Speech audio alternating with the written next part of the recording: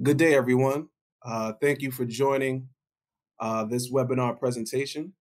My name is Philip Payne. I am the technical lead for the Cybersecurity and Information Systems Information Analysis Center, also known as CSIAC, one of three IAC domains in the DoD Information Analysis Centers.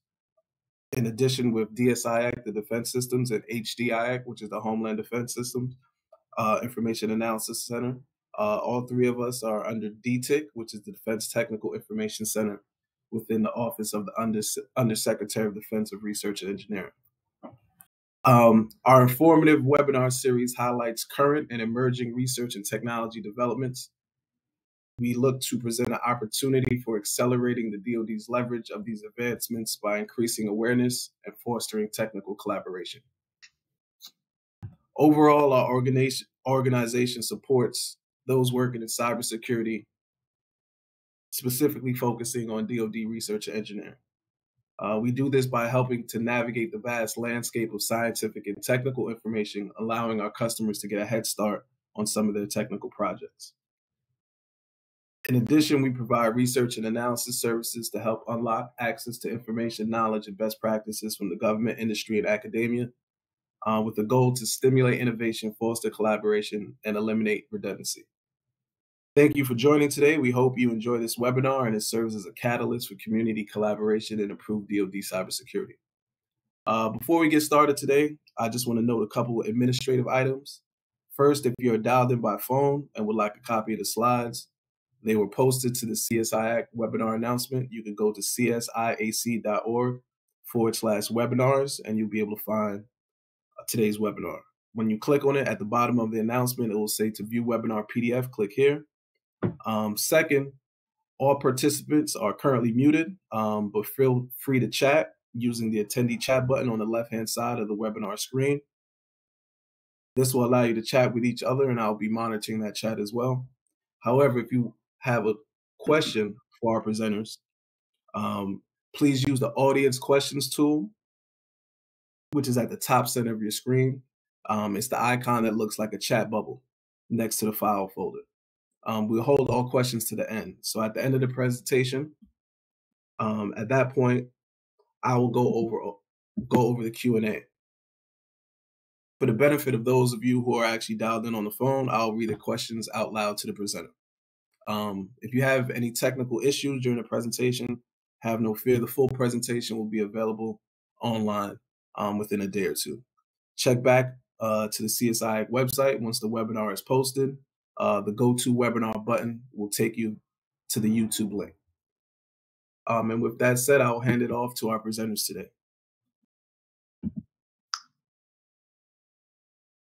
All right.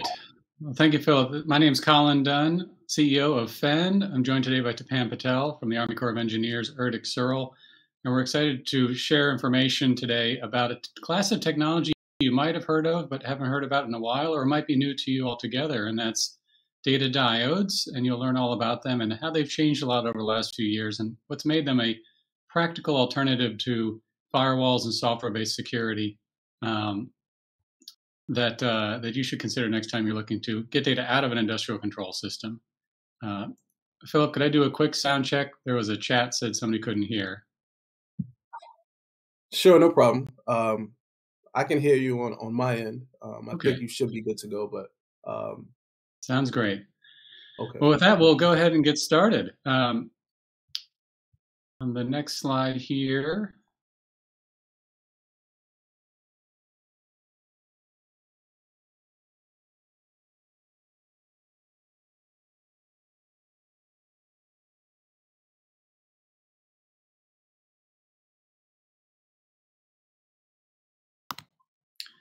Here we go.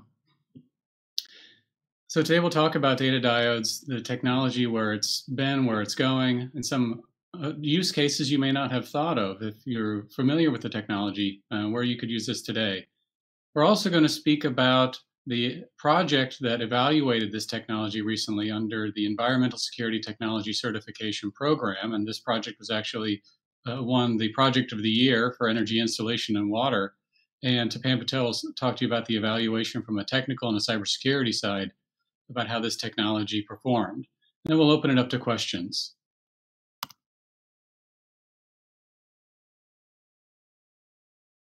So first we'll dive into data diodes as a technology, what's new and where it's going. I think this audience here is probably aware of the cybersecurity threats on our nation's infrastructure and all around the world. And as infrastructure managers look to get a better handle of what's happening with their equipment in real time, they need that intelligence to help send the right person with the right tool at the right time, and to see if equipment's about to fail, if there's a noise in the data coming out of that equipment that might allow them to shut down equipment before a catastrophic failure, or even to skip maintenance if something's doing particularly well. That information lets them supplement manpower with data so that they can operate more effectively. And bringing that equipment into the industrial Internet of Things is really valuable from a sustainability as well as resilience perspective. But unfortunately, the connectivity that's made that all possible has opened the door to cyber attack. And we're not just talking about on the OT or the IT side of the house, the information technology side, but the OT, the operational technology side, where attacks including ransomware threaten this equipment and are driving some to wonder if they should disconnect and go back to living with an air gap, to go back to not knowing what's happening just because the stakes are so high on these industrial control systems. But thankfully, there's a class of technology out there that allows you to get the information you need and the security you deserve, and that's data diodes.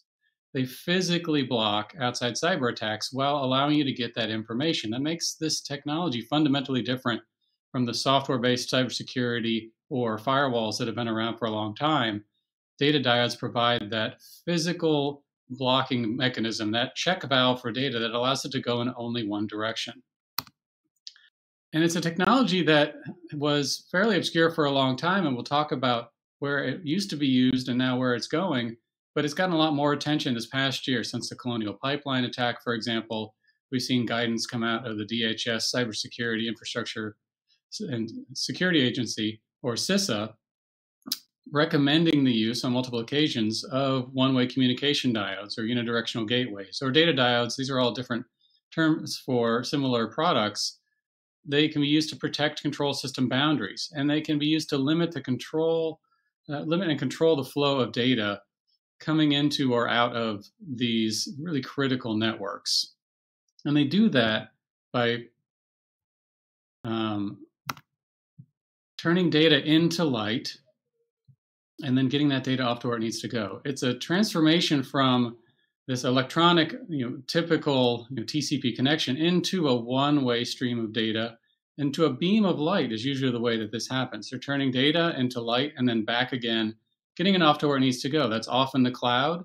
That can be another part of a campus. It could be another part of a utility territory, but it turns data into a one-way broadcast, which even though it's a short distance, represents an air gap so that you can get the information you need, but there's no physical channel to get that data back in. It's that physics that really separates this from those software-based security that has really dominated the market for so long. And by getting this information into your hands, you can improve your efficiency. You can find operational savings that may not have been obvious to a human operator, but you can use the power of predictive analytics in the cloud and machine learning to find opportunities while allowing your human operators to make those final decisions. You can also get information that might get you more time to help reduce interruption, to help reduce unexpected equipment failure, that it might be a chiller at a hospital or a data center, for example. The heating and cooling equipment itself may not be that important, but what they serve, the mission, is so incredibly important. You need that uptime, you need to save lives, you need to keep that data flowing. Allows you to get that information, and you can get it without having to have somebody drive around and get that data manually. If you have systems that are not connected to the Internet of Things today, you can increase the productivity of those teams by sending them with the right tool at the right time and know what problem they might be facing and not have to go out, do some investigation, and then come back. Increasing that productivity is really important now, especially since we've seen a big shortage of qualified workers. We need to really use that maintenance team resource really effectively. And you can get that data without somebody using that connectivity to steal information. Now, there are folks that might be penetrating a network to steal sensitive information, and they are opportunistic. They make it onto the OT network from the IT network. Or they might be looking to steal trade secrets or information about how a factory is operating. That data is really important. You see a lot of factory owners not wanting to hook up the factory floor to the cloud, for example, because they're worried about intellectual property theft. But you also have to worry about attackers injecting ransomware, not just on the IT networks, but the OT networks. A lot of these controllers are running some version of Windows, and they could be held for ransom themselves. And you might have a backup copy of information, but you might not have a backup copy of that chiller plant or that substation, equipment that took a really long time to get a new one put in before the pandemic. And now with supply chain shortages, you might be waiting years to get a replacement part. So it's really critical that nobody gets in there and takes control or holds it for ransom. And it's the ability to modify or destroy equipment, like the attack on the Ukrainian power grid a few years ago, that really got me into the business, because I don't want someone to have to worry about whether the water is safe to drink or other basic services are no longer available. It's keeping those attackers out of those systems that is of particular importance when lives are on the line. And for those where there's no backup copy, or where the mission is really critical, or where people's lives are at stake, you need better than firewalls. You can't trust software to help keep you safe all the time. You need to trust physics. Now, software-based security and firewalls, they rely on patches and updates to help keep your defenses up to date and really help you protect against known threats. But it's those unknown threats of tomorrow and the ones that are lingering today that haven't been caught that represent a real gap in our defenses. So for those systems where you just cannot afford to let a single malicious bit get upstream, that's where data diodes come in. And they've been around as a class of technology for even a couple of decades and got their start in some really high-end applications like nuclear power plants, where you just cannot afford to let somebody into those systems, but your operators also need to get that information off to engineering teams.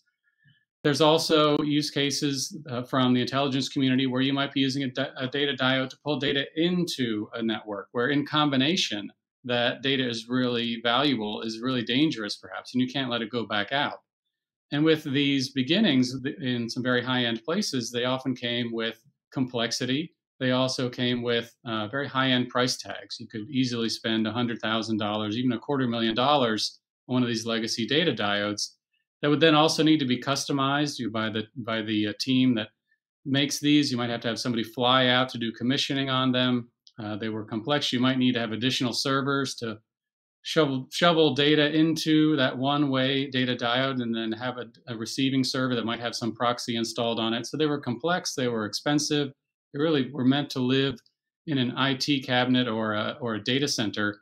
And for a lot of these reasons, it limited their appeal to places like facility-related control systems at a military installation or a factory floor, or even on construction equipment or shipping, for example, places where you have a lot of assets, not necessarily a lot of data to send, but the data that you are sending is really important and you cannot let somebody get back in. That's where data diodes have come a long way in the last couple of years. The prices now have fallen some 95% for industrial data diodes, and you've got options out there today that don't require that you install any software on either end of the transaction. Like, everything can be self-contained into one small device that might fit in an equipment cabinet. And it's also the usability has come such that on the industrial side, if you speak a typical protocol like Modbus or BACnet, or even want to send files in a one-way FTP fashion, it's the sort of thing where it's easy enough now to have your own team do that installation, and you don't need somebody to come fly out or even train you how to do it. So between the costs coming down, the usability going up, it's a technology that you should consider now, because it can be cost competitive even at first cost with an industrial firewall. And if you have a process in your plant today, for example, where you say, hey, I burn a DVD every night, DVDs are a couple of cents, that's not a big deal.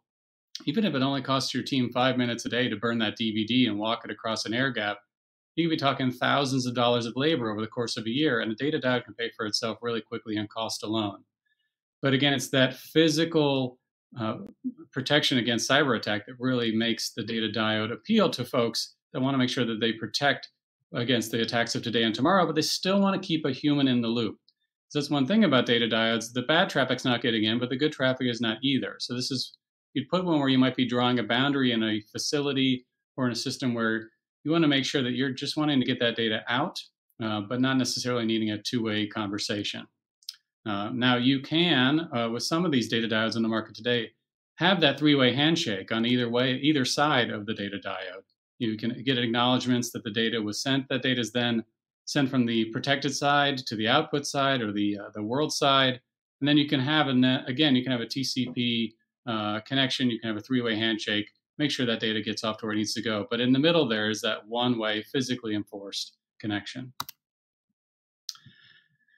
There's a lot of places that you could put data diodes today, not just military intelligence, but we're talking about a couple 100,000 facilities across the Department of Defense, or every substation in an electric utility. But even it's practical now to put on commercial buildings where you might have 100 buildings in a portfolio. They're of different ages and they have different system types. Getting all that data into one place and sending the right maintenance person can save you a lot on your operations. Across IT and OT uses, as well, utilities, separating the OT network from the IT network. We talked about manufacturing a bit. And just digging into some specific use cases, you might want to stream industrial data. You may want to remotely monitor a facility that's on the other side of a campus. It could be on the other side of town. It might be using an industrial protocol like BACnet. You can use a diode to listen in on that network to get the information that you need and then send it off to a remote server so that your engineering teams can know what's happening. You could also use it to send log files or CSVs or any kind of file you might want to use in a one-way file transfer. And so this could be a traditional IT setting. You're sending files from one network to another, and you can have that physical air gap in one direction and that stream of file in the other with these next generation data diodes. On the industrial side, you often have an opportunity to use a data logger. You might be bringing data from many parts of a building or many parts of a factory. You're generating files, and you can aggregate that information and use a one-way FTP function and get that off to some other remote server for your engineering teams to know what's happening. And that can really improve the time to action if you have a data logger that's sitting behind an air gap. We see that with some government energy savings performance contracts, where that data might sit on site being dumped onto a hard drive for 6 months, and then you go pick up that hard drive, and then you take it back to the engineering team and say, oh, I missed something that happened 4 months ago. I could have saved a lot of money if we had addressed it. You can get those files a lot quicker. What's really exciting about this next generation of data diode hardware is that it can open the door to the cloud for a lot of systems that used to have to live behind an air gap. And that can be, a facility-related control system. It could be any other, sort of energy asset.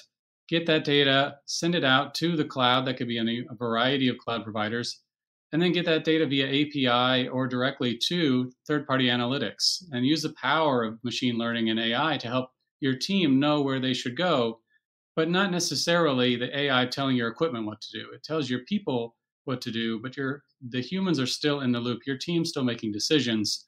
And that's a mode of operation that we run into a lot of folks that are comfortable with that. They want to help prioritize their team's time. They're not ready to hand the keys over to the cloud for their operations entirely. And that opening the door to the cloud also is applicable on the government side, sending that data to federally approved cloud providers, to government-approved analytics that have been through the FedRAMP process, for example. This ability to cross an air gap is really exciting and opens the door to operational savings in a lot of different ways. So we talked about some of the different use cases, and before I hand it over to Stepan here, just to review, you can use data diodes for remote monitoring of industrial equipment. You can use it to bridge the gap between an OT network and an IT network. It can be something where you're connecting a historian off to the engineering team, even off to the billing department, make sure that nothing gets back into that water treatment plant, for example.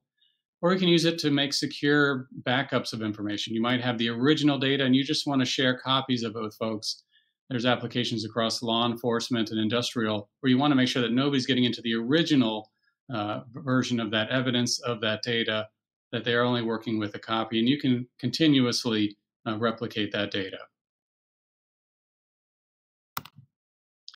So with that, I want to hand it over to Stepan, who's going to discuss the recent ESTCP project and go into the methodology and the results. All right. Well, thank you, Colin. I appreciate it. And good afternoon, everyone. Hope you're all doing well. I apologize a little bit for the camera angle here, but my wife tells me this is the better side of my face. So Hopefully you all agree. I'm going to talk to you over the next few slides about the program that we use to evaluate these data diodes. So as Colin had mentioned, my name is Stepan. I'm with the Engineering Research Development Center. We're part of the research arm of the Corps.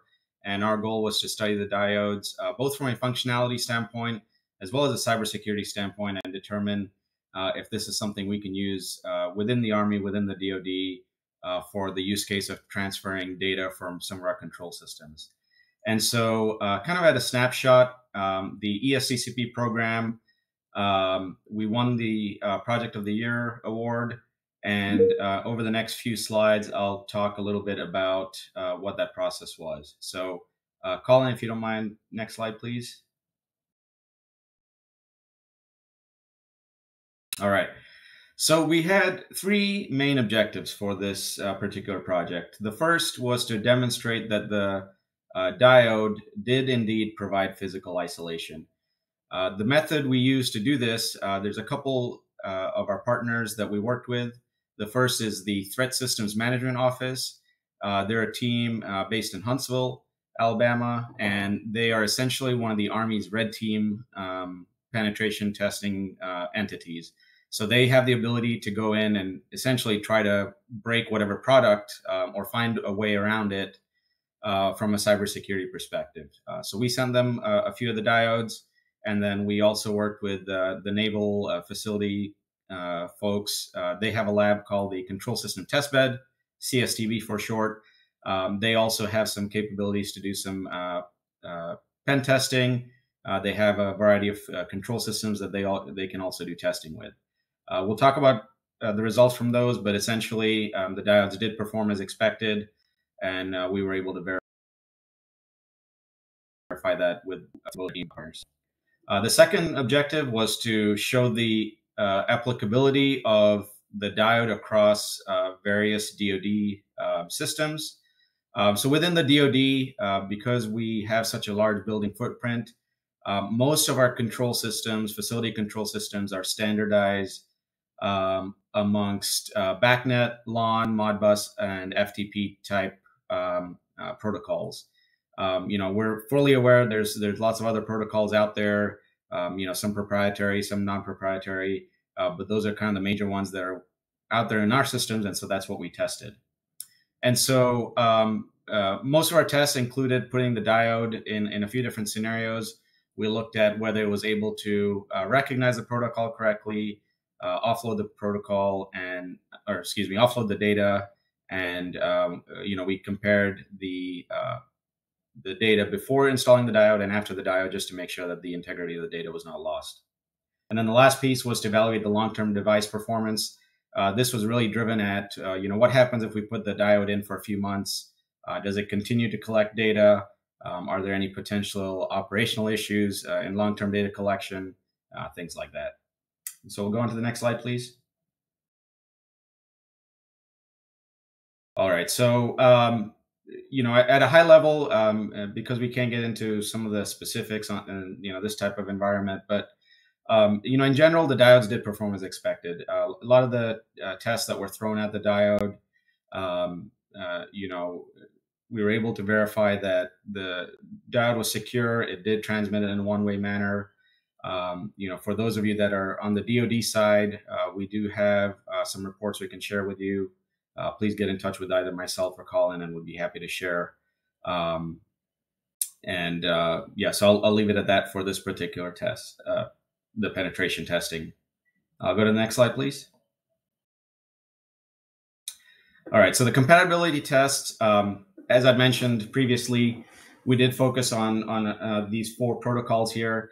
What you'll see in the diagram here is we analyzed a few different scenarios. So for those of you that are familiar with BACnet, for example, the two kind of modes you can use BACnet over IP is a protocol that's fairly common out there. The other is you can use BACnet MSTP, which is a non-IP protocol. For our purposes within the DoD, there's scenarios where we would want to export data from various points within our control system. That'd be at the level 1 level, level 2, It could be after some of our firewalls. And so really the purpose of this testing was to see where within our network architectures can the diodes export the data. And so that's primarily why we looked at IP protocols and non-IP protocols. The details of the test, again, we're happy to discuss in more detail offline. But what we found is that of the 4 protocols here, the diode was able to successfully transmit those protocols. And what that means is it provides us the flexibility to implement the diodes in a variety of systems. Some of our installations within the Army, may have some sampling of each of these protocols. And so we want to make sure that the diodes are able to export from all of those systems. Other installations have standardized amongst 1 or maybe 2 protocols. And so really the goal of this test was to make sure that we have the flexibility that we need. And, we found that the diode does indeed offer that. All right, I'll go to the next slide, please. All right, so the long-term tests, this was one of the buildings that we tested in. We have 2 other buildings at Searle, essentially where we put in the diodes. We monitored the data both before installing the diode and after installing the diode for about 2 months. And there's kind of 2 main purposes for this long-term test. The first was to make sure that there weren't adverse events happening after a certain period of time. So let's say the diode works for a week. We want to make sure that there's no downtime. We want to make sure that it doesn't randomly appear to turn off or stop collecting data or transmitting data. So really the first part of the test was aimed at stability. And then the second part of the test was making sure that the integrity of the data is also there. Without getting into too much detail, the diode does have the ability to repackage some of the data and for the end user to make it easier to read and understand. And so we wanted to make sure that the integrity of the data coming into the diode is not affected. And so again, the diode was able to pass both of those tests. We were able to successfully transmit our facility control system data and meet the end objectives that we were after for this project. Go on to the next slide, please. All right, so part of this effort, the testing was focused at Searle, and as I mentioned earlier, we worked with some of our Army and Navy partners. But at the end of the day, a lot of our facilities at the DoD level are operated, fairly similarly across the Navy, our Air Force, and Army. And our goal is to increase access to building performance data. If anyone has worked with the DoD, you'll realize that we do have some significant challenges with that. Partially due to cybersecurity, partially due to funding, partially, there's a few other reasons.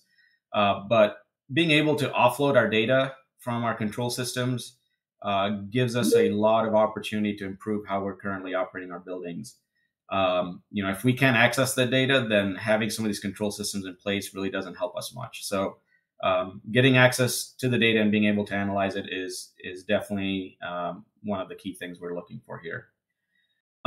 In a lot of cases, especially with legacy systems, those that may not be able to meet current cybersecurity standards, adding this diode offers a level of security that is otherwise difficult to achieve under our traditional networking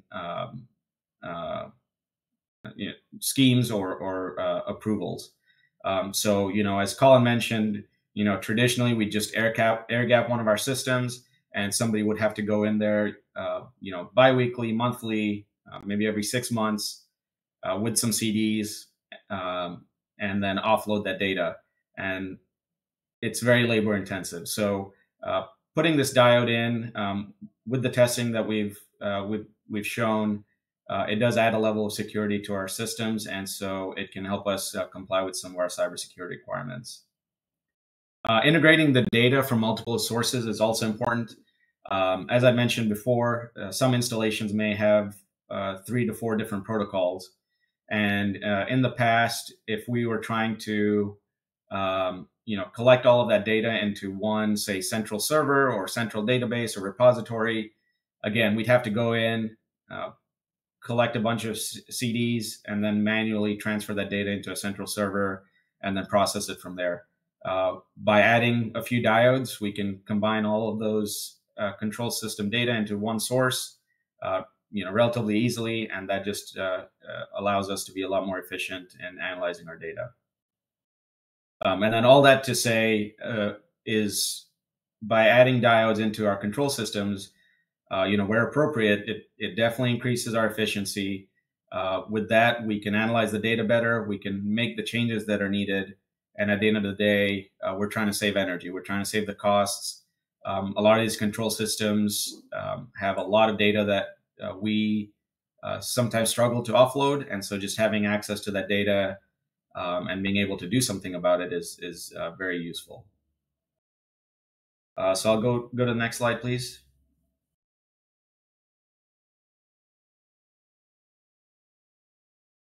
All right, and then I'll hand it back to Colin to wrap it up. Thanks, Tapan. So we'll open it up to questions in just a moment here, but just to summarize, we've been through a bit of an overview of what data diodes can do, where they've come from and where they're going. We talked about the ESTCP project used to evaluate them for pulling data out of facility-related control systems. And one thing I want you to take away, especially if data diodes are new to you, is that data diodes provide physical cybersecurity. It makes them appropriate choice for those places where you need to monitor very sensitive equipment or get data out in a physically enforced one-way fashion. We'll go ahead and leave our contact information up here and hand it back to Philip in case there's anything else before we get to questions. Thank you very much for that presentation. Very interesting work, very important work that that you guys are doing. We have a lot of engagement from our membership. So without further ado, I'm going to moderate some of the questions that we have received.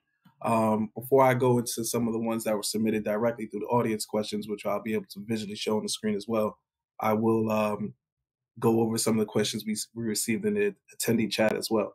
So the first question we got is from SL. It says, so you guys are talking about diodes that don't support TCP.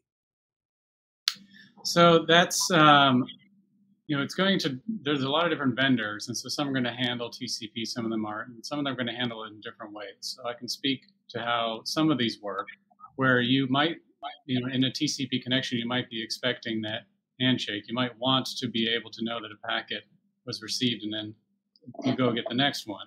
I can speak to our technology here, where we have processing power on either end of the box. But this might be something that is true if you have additional servers on either side with an alternative to this. But you can have a connection and have that handshake happen with one side of the box, with the protected input side of the box. Get that next packet, send an acknowledgement, and then the diode itself is turning that data into light, shining it over here, and then having another conversation where that data is then sent packet by packet off to where it needs to go. So you can have both sides think they're talking to somebody. You're not just plugging a wire in either side, but rather you're able to satisfy that handshake. Thanks. The next question we have is from Gary Rymar. He says, why would an optical diode that's like the one on the chart be so expensive? I can understand the CDS being that expensive, but that's a different animal. Yeah, so the cross-domain solution set, the diodes, there's a lot of overlap. They're certainly different in some software-based cross-domain solutions. But those have all really got their root in a very expensive part of the market. Getting your systems installed into the intelligence community is the sort of application is not necessarily as price sensitive, and so in part the expense came from a lack of competition in the space. There's an expectation that this needed to be expensive, that there wasn't a lower cost alternative. So the entry of additional competition into the space has brought prices down, especially for industrial focused diodes. It's it's really become quite a bit more affordable. We've got some good options out there. The another reason that these had been really expensive is because you might start with really expensive, fiber optic switchgear and cut the pieces out you don't need. The bill of materials was actually really high to make these, and there might be a fairly high, initial quality problem that you might have to make several of them to get a good one. The quality of manufacturing has gone up, as well as the fact that you can design a data diode from the ground up to be affordable. And so, yeah, there's not a reason for these to cost $100,000. Generally, I think I saw another question, rough order of magnitude. You've got good options. All of our products happen to be less than $5,000. I see there continuing to be competition in the market, and it's already getting to be on par with industrial firewalls without that ongoing patch maintenance cost. Great. So you answered actually 2 for 1, but I'll read that question aloud as well. Question from Timothy Perkins: what's the current rough order magnitude cost for data diodes of the sort you are describing to support monitoring and FRCS? Which you just answered. Thank you. The next question we have is: how do you reconcile this with academic literature showing compromise of similar diodes or extensive classified research in this domain? So when it comes down to similar data diodes, there are different construction methods, and there is the Israelis, for example, are very good at doing research where they try to exploit things like the vibration of a fan or the blinking of a light to try to pull data out of those systems. And then others may be constructed in such a way where there is a physical channel for an outsider to get back in. It may not be actual optical isolation, but some other type of isolation, even logical isolation. So it's going to vary based on the manufacturer. And so really those results are something that you probably want to see from any of those. I will say in the use case we're talking about here, generally the systems themselves are more valuable than the information. We happen to encrypt the data as it is in transit, but it's generally the customers that we work with are more worried about somebody taking out the water treatment plant, doing damage to the factory floor, and they're really worried about somebody sending a signal back in. All right, and our next question is from David Berger. He says, is a single data diode considered a cross-domain solution? And can you discuss the differences between a single data diode and dual data diode CDS? Also be interested in the application of data diodes in DoD environments. Sounds good. So, the definition of a cross-domain solution, it can vary depending on the customer. There are some folks that have a very IT-focused view of that, transferring files, doing database replication, things like that. And sending that data in one direction can satisfy some of those. And especially on the industrial side, a single data diode can be considered to be that. For dual diodes, sometimes you've got folks that want to have data leaving a facility, and this could be on the IT or the OT side. They want to get data out in one direction, but they might want to send data back in the other direction. And so they'll put in 2 diodes. And there are some advantages to that. If you need to have 2 channels of information, having that data diode go on the way back in helps prevent somebody from getting an acknowledgement that they successfully executed an attack. So it's a little bit more complex architecture than you might use for monitoring a building, but it's something that is an option for you. Across DoD, certainly there is the IT applications we've talked about. We talked about facility-related control systems. We talked about optimizing getting the data from energy savings performance contracts, but there's other applications like microgrids. I think there's a great future in the monitoring of legacy weapons systems, for example, stuff where you might be getting data out with even a floppy disk today. It lives with an air gap, but it can be very expensive to get that information. It can be very manually intensive. Lots of applications there, keeping an eye on some of that data as part of sustainment. Great. Our next question is from Sarah Formwalt. Can the pen test results reports be sent to someone within the Department of Interior? Yeah, I'll give that one to Pan. Certainly, we have a summary that we can share, but Japan, in terms of process there. Yeah, if you can send us an email, we can evaluate that. You know, the data does become CUI at some point, but I think we can within the federal government. I think we should be okay. But yeah, if you can send us an email to follow up, we can we'll get back to you. Sounds good. Next couple of questions from James Novak. Does it handle protocols that require handshaking? Can it confirm data integrity? Yeah, so kind of two questions there. I mentioned a bit about being able to establish that handshake, on either side of our diodes at least.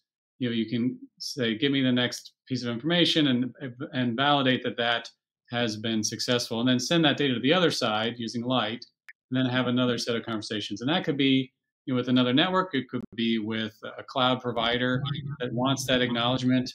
And those conversations might be happening at different speeds. So the ability to break that up and make sure that payload gets across and off where it needs to go is very important. That can be other, TCP, for example, establish a TCP connection. There are some modes where you might just be listening in to a network. And then there's others where you might need to be doing active polling. So you might want to go get specific Modbus registers, the ability to go ask for those and then get that data again over and over every few seconds till the end of time, send it to the other side until somebody or some system requests that information. Those are some different ways that you could use this technology. In terms of data integrity, different vendors do that different ways. I won't go into some of the internal guts of the ways that we do it. We do have some methods to make sure that information came across completely. Next question from Mike. He would like to know if the presentation is available for download. I'll put a link to our website where we do have the slides up as of right now. I just put that link in the attendee chat, so you can go there to get a copy of today's slides. The next question is from Mark Jackson. For the DoD environment, what specific cybersecurity requirements were tested for compliance? So the penetration testing done by the Threat Systems Management Office and the Navy's Control System Testbed was a lot of active testing there. Before I hand it to Pan, there are some other certifications that some folks look at for IT-based systems like NIAP, like Common Criteria, and those are standards that haven't quite caught up with data diodes yet, even though they have been around for some time. There's no protection profile via NIAP, so it's an interesting challenge there. And the folks that we deal with are really interested in the actual penetration test results. Tapani, do you want to add to that? Yeah, thank you, Colin. I'll echo, what you said. When we first approached TSMO with this, we looked at whether there were existing standards out there that we could apply, and there really weren't. But we took this as any kind of system. We didn't particularly try to say, hey, what kind of, we were looking at the threats, right? So we were looking at what kind of attacks can you feasibly potentially carry out on a device like this. So, we tested things like password complexity. We tested things like buffer overflow vulnerabilities. We tested things like, is the grounding on the device accurate so that someone, can't, go back upstream unintentionally. So, before we started the testing, we worked with the red team folks to come up with a list of tests that we think, as a team, could offer a reasonable method of attack against the diode, and then we tested against those. There just really isn't anything, out there right now that's built specifically for diodes. Everything is targeted towards the IT type devices. Thank you. The next question we had is from Christopher Tony. Can you talk about how integrity of data is verified once it passes through data? Do you just trust everything that comes out of the diode? So I mentioned there's some different ways that different vendors handle this, but there are generally trade secrets that go on. We can certainly get into some more details outside of this call. But those methods are something that can be something that is incorporated into the data throughput speed. You know, you might be able to blast data through at a really high speed with some losses, and if you slow things down, you don't get those losses. And those sorts of things go into the actual data throughput ratings of these devices. Next question is from Patrick Simone. How does Data Diodes deal with DoD FISMA GRC NIST RMF, in effect 853 Rev 5? I haven't memorized all of 853. Tapan, do you have thoughts on this? Yeah, so we did look through 853, 882 to identify any controls that were relevant to the diodes. You know, one of the challenges is that both, you know, anything within RMF is looking at a system as a whole, whereas we were looking particularly just at the diode. So there were a handful of controls. You know, one example is password complexity, and a few others that we did test against as part of our red team. So that's where we kind of incorporated those RMF publications or NIST publications. But again, evaluating it slowly against those doesn't make a whole lot of sense because we're not looking at an entire system, you know, just for this particular project. All right, our next question is from James Sparenberg. How does this tech play out with dealing with compliance, SOX, banking, etc.? So you know, that's a question where I think we might want to dig in more deeply, you know, on another conversation. But generally, there's not going to be a lot of prescriptive guidance that are specifying the use of data diodes. It's just really some of that general guidelines have just started coming out last year as this technology has, you know, from CISA, for example. So generally, folks aren't even aware of this. You know, even within the DoD side, the research done under ESTCP is still in the process of being incorporated into guidance documents. So happy to follow up afterward, but in general, if you need to set a boundary, if you need to do network segmentation, this is a great opportunity to provide that a physical barrier for that segmentation, whereas otherwise you might be using logical. Okay. Our next question is from Christopher Tony. Can you compare and contrast this with the AWS diode? Interested specifically in ATO information. So on the ATO side, you know, this device does not yet have like a type ATO, and I think that's in part because it's not really a system, but rather a component.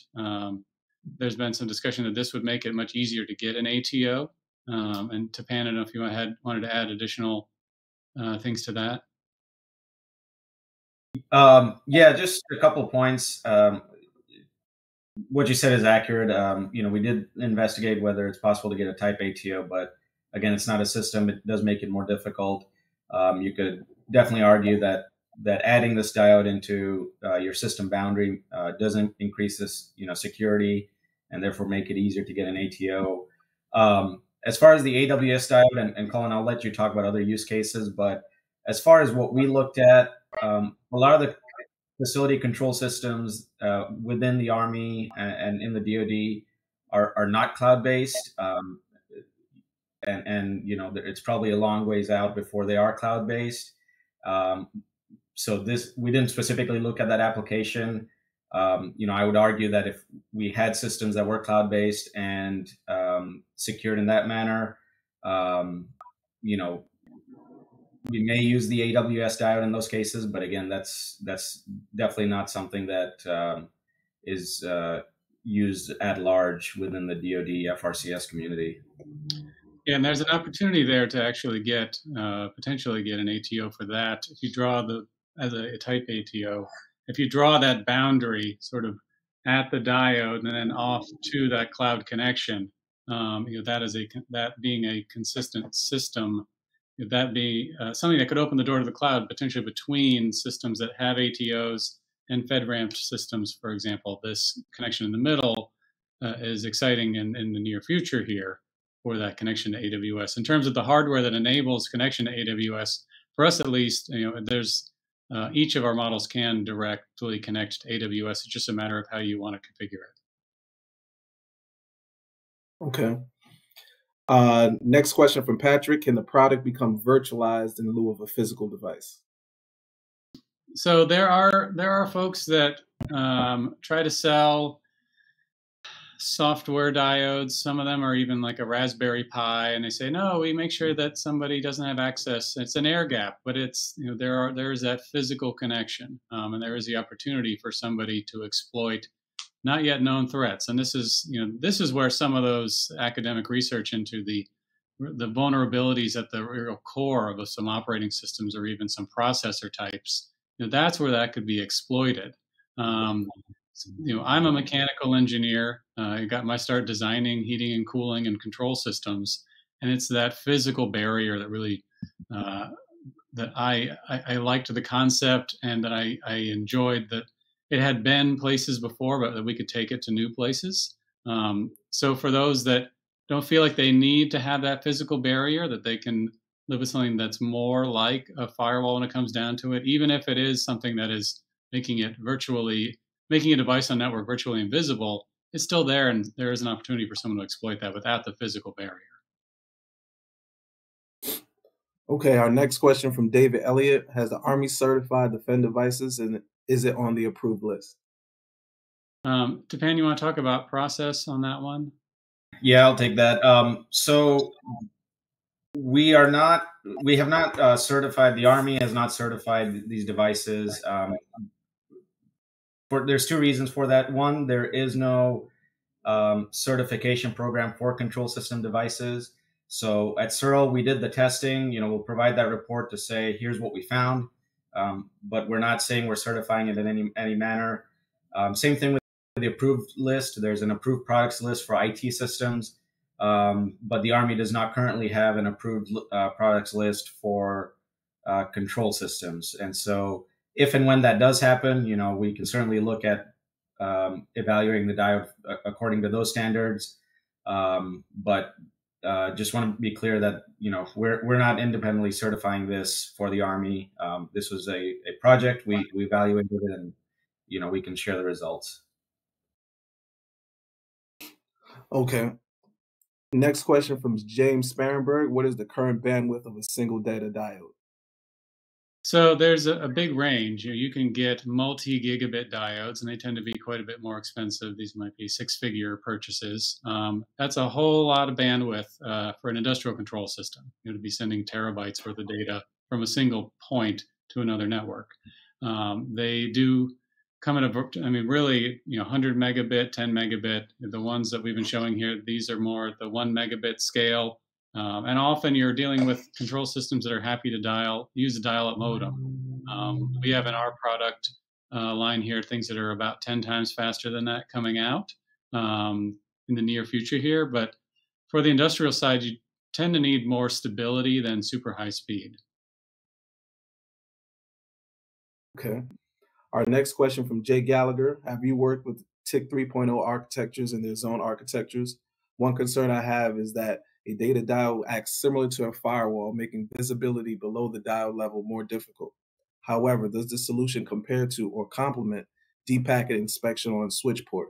In theory, deep packet inspection would allow creating a baseline for what traffic is considered normal for control system or IoT, then building RBAC for the user and device. So one of the exciting applications of diodes, and yes, they do limit visibility. You know, you're not going to get behind that diode. It's a matter of where you put that inspection technology, whether it's and this is from a variety of different approaches. We might be talking an intrusion detection system. We might be talking about something that's listening to electrical interference on a switch to detect kind of ghost devices. If you are doing that in an on-prem setting, getting that scanning happening, and you need to send the results of that, whether it's through log files or alerts, a diode could actually work really quite well as that single way out of that network, so that other stakeholders can know that there's something happening or that there's nothing happening. But it can work well there. But if you're putting a diode in the middle of that, you're going to be blocking off access behind it. So it's a matter of where you draw your boundary, where you want to be implementing that technology. And Colin, if I could add to that, we tested some of that within the lab. In a couple of scenarios, we would mirror the data coming into one of the switches and then send that data to the diode for export out of our, quote unquote network. So in that kind of scenario, you could still have visibility below the diode level. And then as Colin mentioned, you can send the results from your IDS, IPS, or you can just do a port mirroring on a switch and have the diode just export the data. So definitely a few different places within your network that you can place the diode and not have any issues with that. Thank you. Our next question is from John Keene. Has anyone spoken to Dr. Ron Ross from NIST to determine if RMF is even appropriate to this device? It's a really good question of RMF applicability. I have not spoken with Dr. Ross. Tapan, have you? No, we haven't. Part of it does come down to how the DoD interprets and implements the NIST and RMF guidance. Same thing with the TIC 3.0 architecture. I know CISA has put out that guidance out there, but we're still waiting for it to kind of make its way down through the different commands, through the Army, and particularly at the control system level. For those of you that work in the DoD, there's kind of a stark difference between the guidance that's out there for IT versus OT. And so some of these, fairly well understood, well implemented things, even like zero trust architecture, just haven't made their way into OT systems. So it's a little bit difficult to implement because there's no guidance. And so when you try to do it, you just run into some hurdles. So in both cases, it's just, there's some challenges there.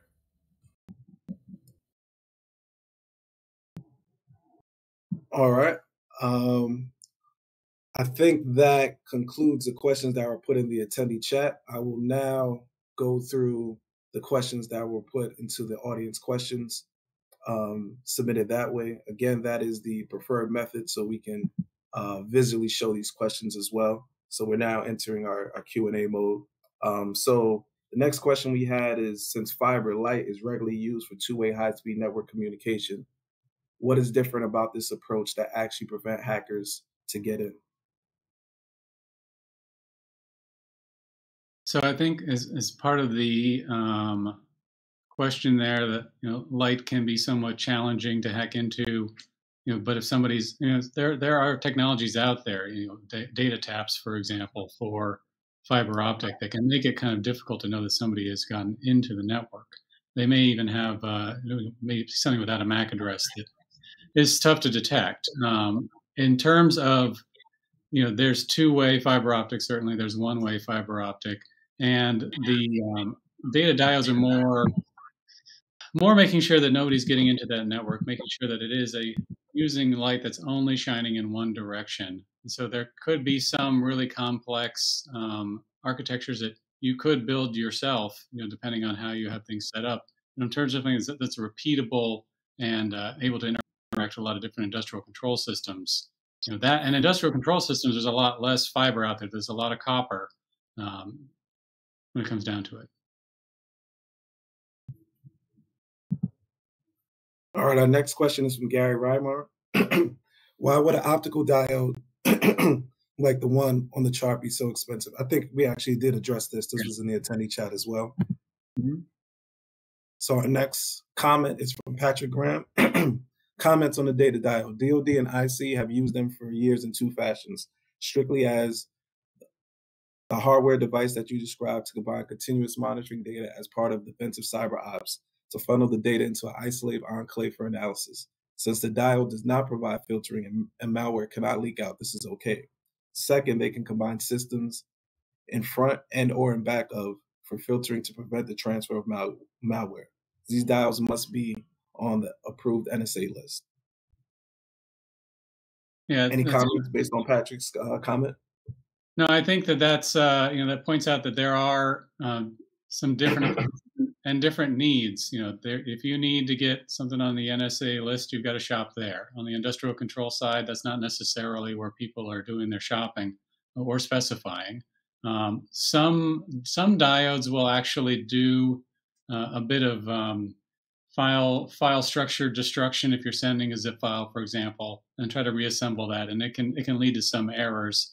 In our case, if somebody wants to send a file, we're letting the customer needs to be the one deciding what should be sent. We're not actually trying to filter that for whether or not it's classified. That's just not something that we put into ours. But you can combine diodes with systems that do that.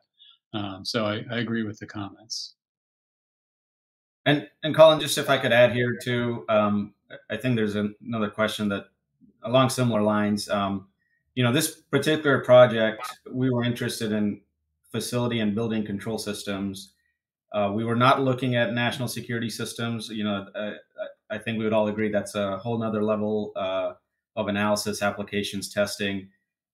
So just want to make it clear this was for facility systems. A lot of what we look at for these types are usually on the low, sometimes on the moderate level on the CIA ratings. We're not, so just want to make that clear. We weren't looking at national security systems. That's a whole different topic. Thank you for making that distinction. That's important.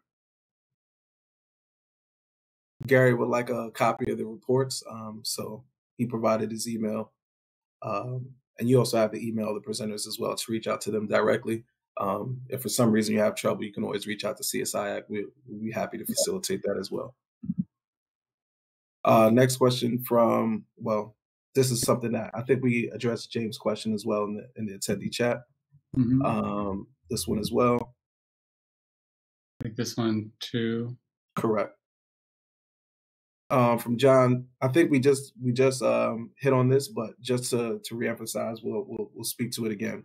As a DoD cross-domain solution, this needs to be approved by DSOC for DoD use. Is that correct?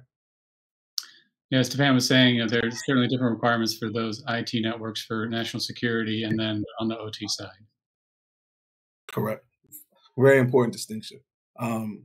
My background is actually in cross-domain solutions, so I can confirm that statement to be true.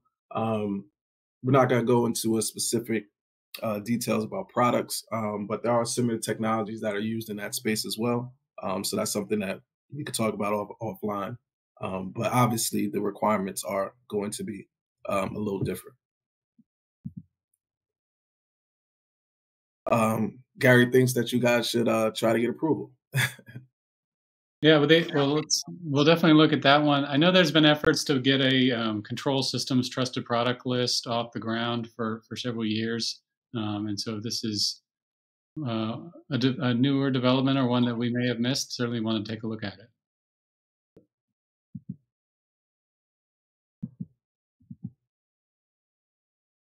And I believe that is all of the questions that we have received through the attendee chat and through directly the audience questions. With that said, we went slightly over by only 3 minutes, but I would like to thank Mr. Dunn and Mr. Patel for a great presentation. Obviously, we had a lot of membership feedback. I foresee a lot more feedback as well once we do post this recording to our YouTube page as well. I will monitor our emails and send you any other feedback or questions that we do have. But with that said, I'll give you a chance to kind of close out a little bit, but that's all we have from CSIAC this month. Well, I want to thank everyone for joining today, and thank you, Philip, as well, for having us. Thanks to Pam for joining, and reach out if you have any additional questions. All right, sounds good. Thanks you everybody for joining. Our next webinar, I believe, will be the 23rd of February, the digital transformation of SATCOM networks. Hope to see you guys next month. Thank you.